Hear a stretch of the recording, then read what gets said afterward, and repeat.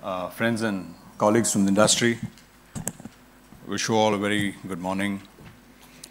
Our interest in this conference is based on two common aspects that we share with this association. We have a common interest in innovation and an interest in what is being called green investing. When you look at innovation in financial services and you Google it, you'd be surprised to find very, very little information on any sort of objective academic research on innovation when it comes to financial services. There's a whole lot you will get on innovation in manufacturing. For example, any manufacturing company's annual report when you open, the first thing you see is their spending on R&D, the number of patents that they filed that year. Any analyst is able to document that over a period of time and categorize companies on a scale of innovation based on patents and spend on R&D. But in financial services, we do the same thing, but we don't file patents. We don't disclose the amount of money we spend on efforts to innovate. The Harvard University funded a study. This was a study that tried to come up with some sort of objective assessment of innovation between the years 1990 and 2002.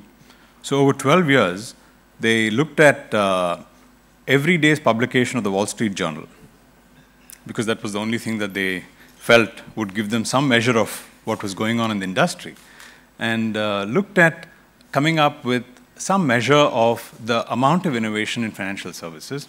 And they came up with a few things that the study discusses, but two that I think are worth noting and two that I'd like to mention to you. One is they say that there is a high correlation between the size of a company and its ability and desire to innovate. Smaller companies tend to innovate more. And what's good to know is that smaller companies that innovate more in the subsequent few years tend to become more profitable than their peers. So that's good news for those of us who want to innovate and to know that it pays off. But innovations had a checkered history. Not so long ago, in 2008, a lot of discredit was heaped on those who tried to innovate, but you can't blame regulators for it. We have to take the blame as people in the industry when we don't understand that everything comes at a cost. Innovation that isn't properly regulated can cause a lot of pain to those who we seek to serve. Someone like Warren Buffett has said, derivatives are akin to weapons of mass destruction. If you remember the former Fed chairman, Paul Volcker, who's one of the most respected Fed chairmen in history, he's reported to have said the last innovative product that he can remember from the financial services industry is an ATM. So that says a lot for what people think about our efforts to innovate. But when you look at our own experience in India, just look back at the last 10 years of innovations that we've seen in India. If you look at what's happened in affordable housing, there are speakers on panels today, and it's going to be exciting to listen to them. IFMR Capital, which is on one of the panels today, has an exceptional track record in some of these areas that I'm going to mention to you. Affordable housing finance, SME finance, unsecured SME finance, financing to schools. Schools need capital, but schools don't get capital because they are not able to show profit balance sheets and profit P&L, because they're structured under law as trusts, so therefore they don't declare profits. You go to a bank with a P&L that doesn't show a profit, the bank says, I can't process a loan. So you have a unique set of circumstances, and there are players in our industry who've managed to innovate and find a way to understand these circumstances and make them bankable. So credit has poured into sectors that didn't have any access to credit. The mother of all innovations, microfinance. Right? Microfinance is almost 100,000 crores in size, and it all based on a brilliant innovation by Dr. Yunus. His understanding of a woman's psychology, when you put her in a group formed from within a community in which she lives, her desire to live with dignity within her community leads to her taking whatever measures she must, whatever sacrifices she has to make to repay that loan on time. The only reason microfinance companies have in my opinion, I'm sure there are people here in this from the industry, the reason they have 99% collection rates is because of that one understanding of her psychology, her desire to live with dignity in her society.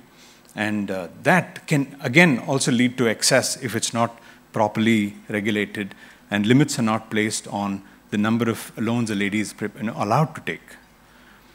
So innovation in a responsible manner has so much scope to improve or connect with the society we seek to serve. So we are all for innovation at Unifi, but we need to do it responsibly.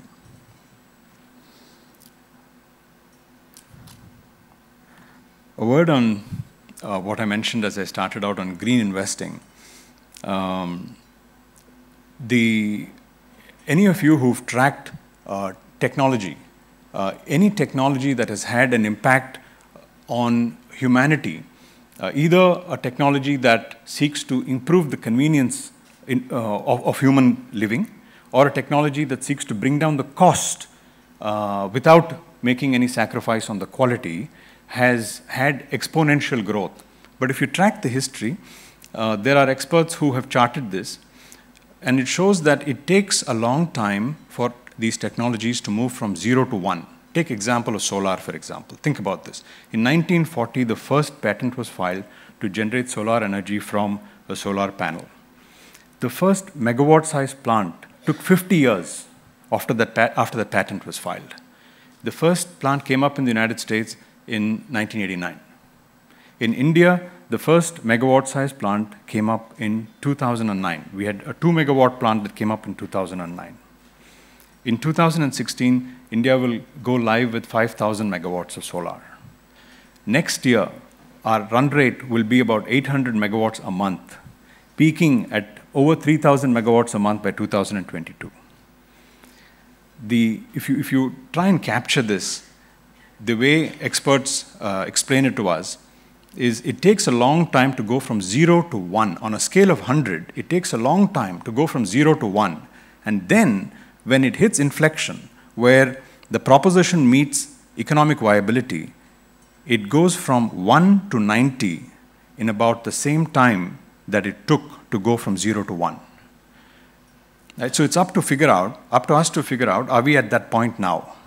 Right? So look around you, the evidence is all around. Right? So you have an opportunity to not just make a social impact, but a fantastic financial opportunity for ourselves as investors to see how we can fit into the changes that are going to drive phenomenal growth and social changes around us.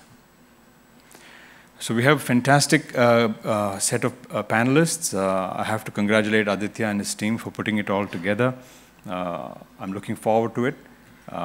With that, I would like to wish you a great conference and thank you for your time and your patience. Thank you.